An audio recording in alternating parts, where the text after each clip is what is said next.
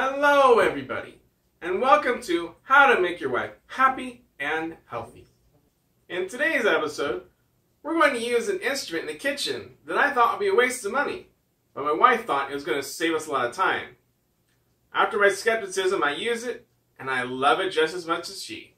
So come on everybody, let's get cooking. In today's episode, we're going to make braised short ribs. Normally braised short ribs take a long time to cook, but we bought something that's going to cut the cooking time way down. And here's our new kitchen gadget. Our version is called the multi-pot. You may have seen other people use something called Instapot. It's the same idea. We bought it after looking at Amazon and all the reviews. I'm going to show you how to use this to make a quick braised short ribs that's very tasty.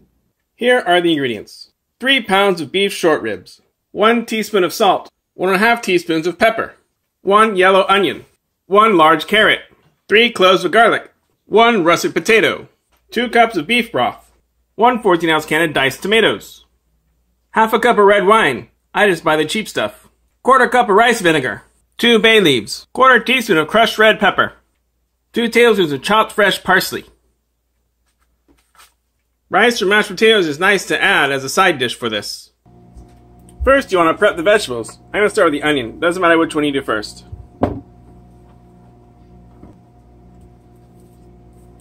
We're going to cut the onion into slices because it's easiest. Cut the onion in half. Whoops. Right off the top. Cut the top part off of the onion. Usually what I do is I cut off the top. Mostly cut off the bottom.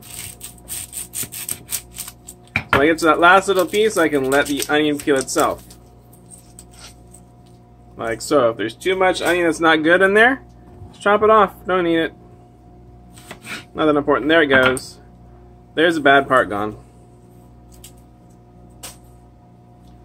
The rest of the onion looks solid. I can take off those two. Slices won't matter. Alright, now I said I wanted slices. Just gonna slice it this way. This one helps. I already cut off slice, so I can slice it straight on the board. Perfect. Slices are good. Set those aside. Wash them and set them aside. Next, I'll do my carrot. First thing I'm gonna do is peel it. I usually peel over a trash can, but to show you how to peel it, I'm going to peel it over a board.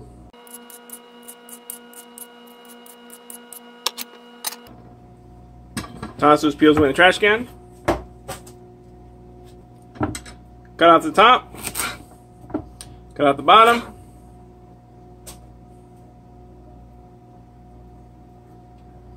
And slice through your carrot.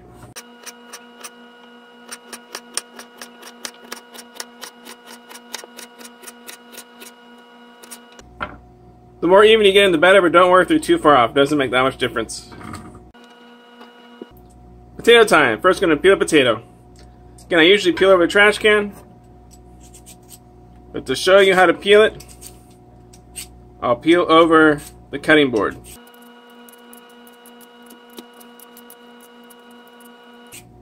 There's an eye. If you want to do it again, you can get rid of it.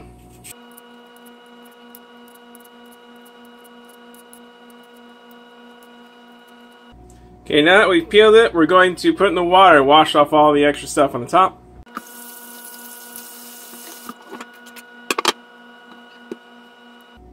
Now we're going to slice it. Well, chop it up. About the same size as the carrots.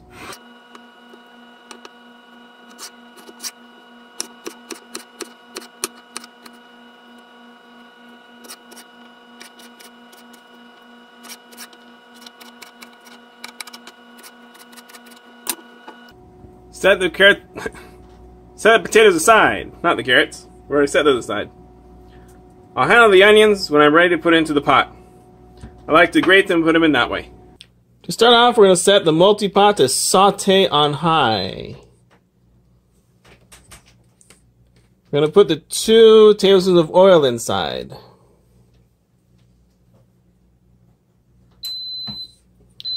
That's good. We're going to let that get hot while we prepare the beef to put inside. Okay, we're going to sprinkle our beef with a teaspoon of pepper and a teaspoon of salt.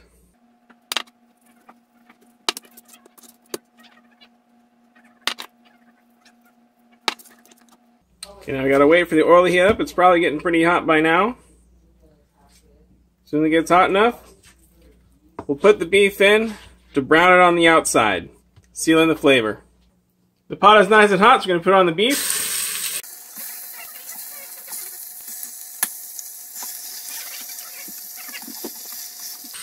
Now we can't fit it all in at once, we're gonna have to do it in batches.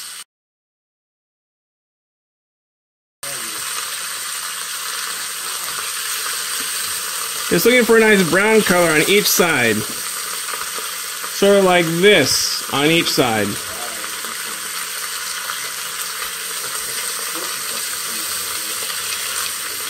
This is not what you want to see. You want to see it nice and brown.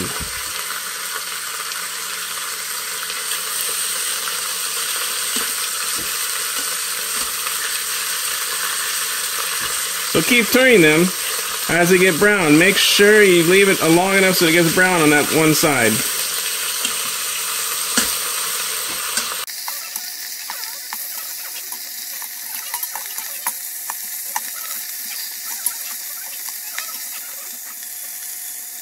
You can see some nice brown on this side. You want to get it all nice and brown on every side, just like that.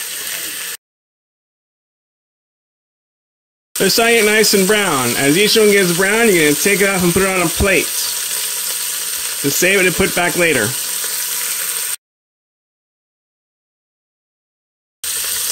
All in all, you should cook it about 4 minutes per side for each one.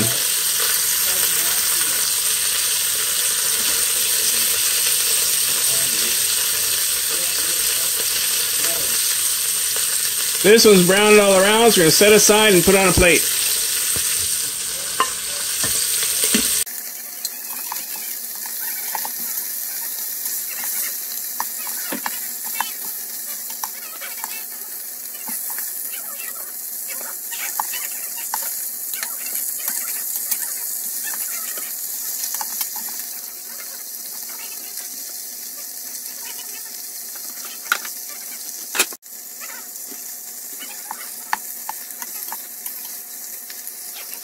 Second batch is starting to cook up nicely.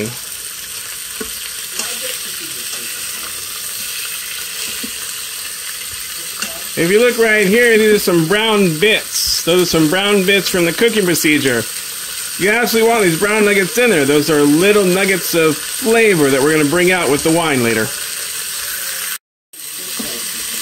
And if you're not getting those little brown bits down there, you're not letting the beef sit long enough. Make sure it sits long enough to get these little brown bits at the bottom.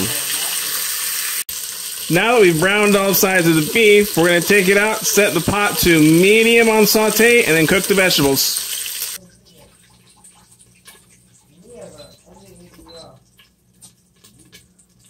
So we're going to set the saute to normal for the vegetables.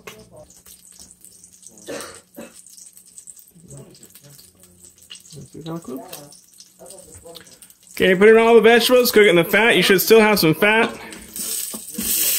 left over for when you cook the beef.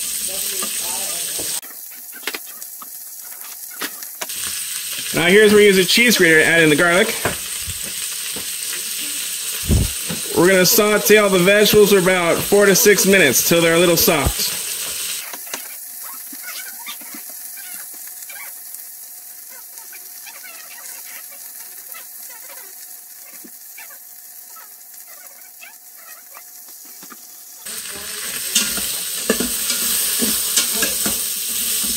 From time to time, you want to stir the vegetables, so not one side gets too brown.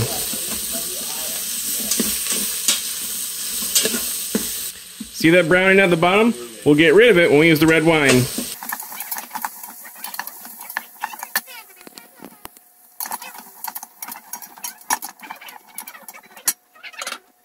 Oh, I'm starting to smell the garlic and the onion fragrance. Oh, it smells wonderful. Time to deglaze the bottom of the pan with the wine. Nice half a cup going in.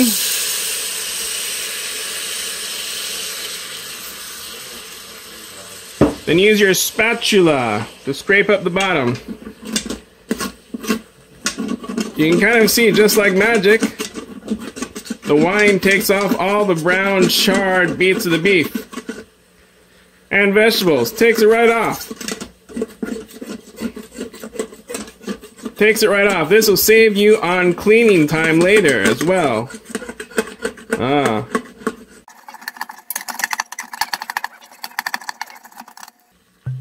Gonna add a little more wine. I want a little more to deglaze a little more.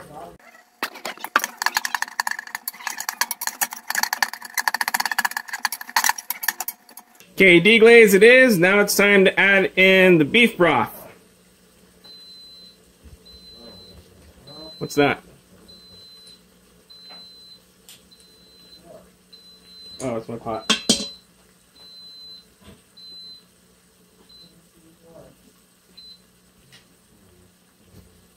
Go say it's done.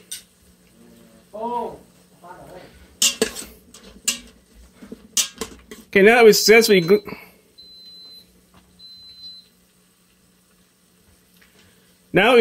deglazed the bottom of the pot, we're gonna add in the beef broth. Here is one of my hacks.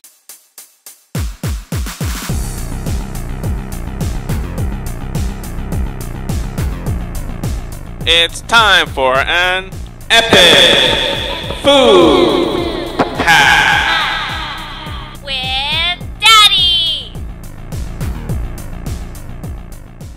For this dish and all dishes, for beef broth and any broth, we're just going to pour in some water. We added 2 cups of water. Now we're going to add 2 teaspoons of the beef granules to make our beef broth. I don't make it beforehand, just make it right in the dish itself. No need to waste your time making that and dirty another pot beforehand. Add a 1/4 cup of vinegar.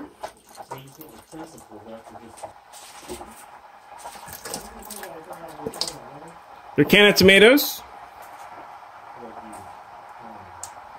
2 bay leaves. You will discard those later. Those are great for flavor, but we do not want to eat the bay leaf. And a 1/4 teaspoon of red pepper. We're going to wait for this to boil. Okay, now that the pot is boiling, we're going to add the beef back in, bones side up.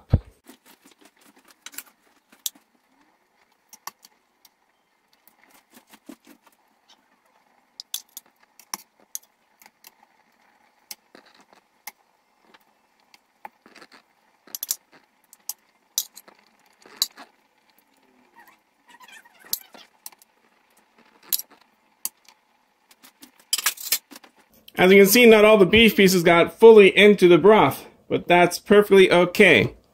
Now we're going to put on our top.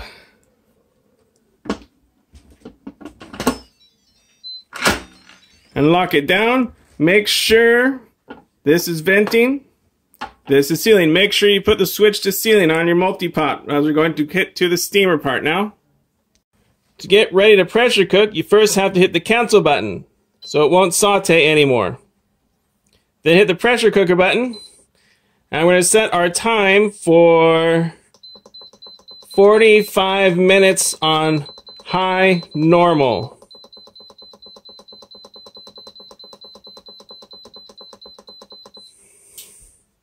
After you wait 20 seconds or so, it's going to lock in the high normal that you just set, and it's going to start cooking.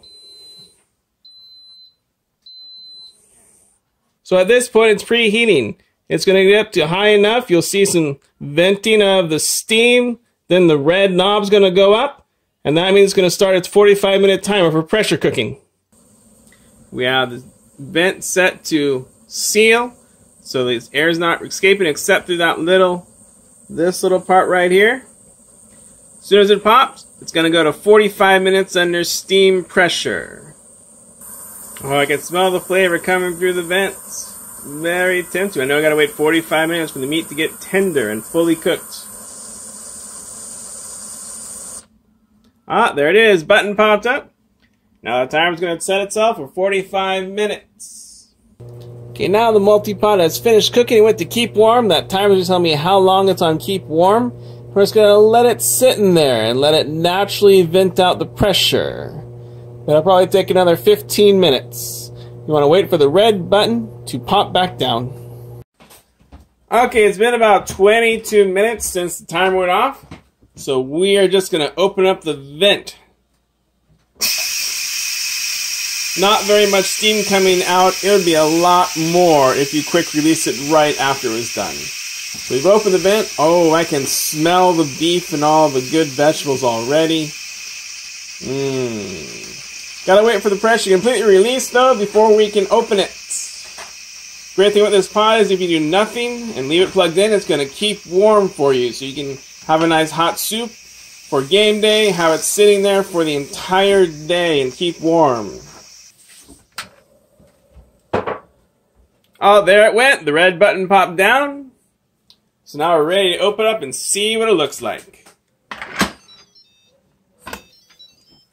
You can see the beef has moved away from the bone. It's fall off the bone tender. We'll show that to you in a little bit. We're going to scoop this out, the beef parts out. We're going to put that on a plate. We're going to take the juice, put it into a bowl. How we're going to serve it, we're going to put rice in a bowl, add the beef, and whoever wants to add the juice will add the juice. Alright, here we go. We got my bowl of rice. Gonna take one of them out. Let's get one of the ones that has, oh, this one has a lot of meat on it still. That one looks good. Take that out. Put it right on the bowl of rice. Okay, now we're gonna add the juice. Add the flavorful broth to the rice. I'm not gonna do too much for this one. A nice juice on top of the meat. Enough to soak into the white rice. It's very flavorful in the white rice. And there you go, a bowl of braised beef short ribs. Let me show you just how tender this beef got. You can see it comes right off the bone. Clean bone, no meat left in that bone. That is how tender the beef gets. Fall off the bone tender.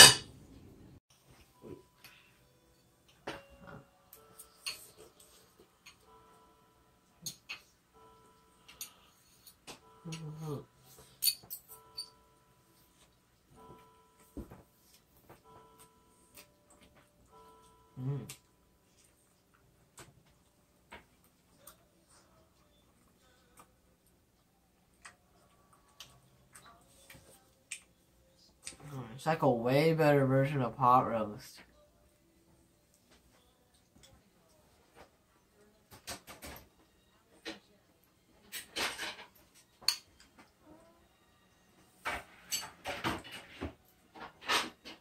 It's still too hot. Aw, too hot.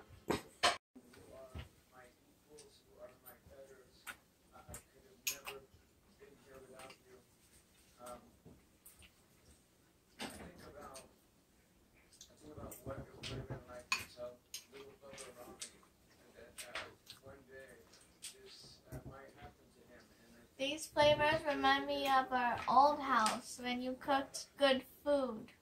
This is good too, but when you cook better food. But now you add everything new. But the meat is very tender and there's a lot of oil in here. But that tastes good. I like oil. Okay, I got a little of the braised beef here. You can see the rib. It falls right off the bone. It just comes right off. Let's taste some of that meat. See what it tastes like. I add some rice and this juice from the sauce. See what it tastes like. Oh. Oh.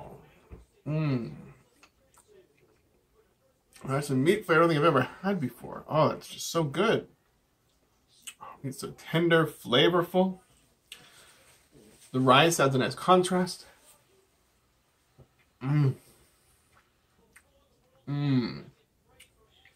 Wow. Wow. Better make some yourself. See what I'm talking about.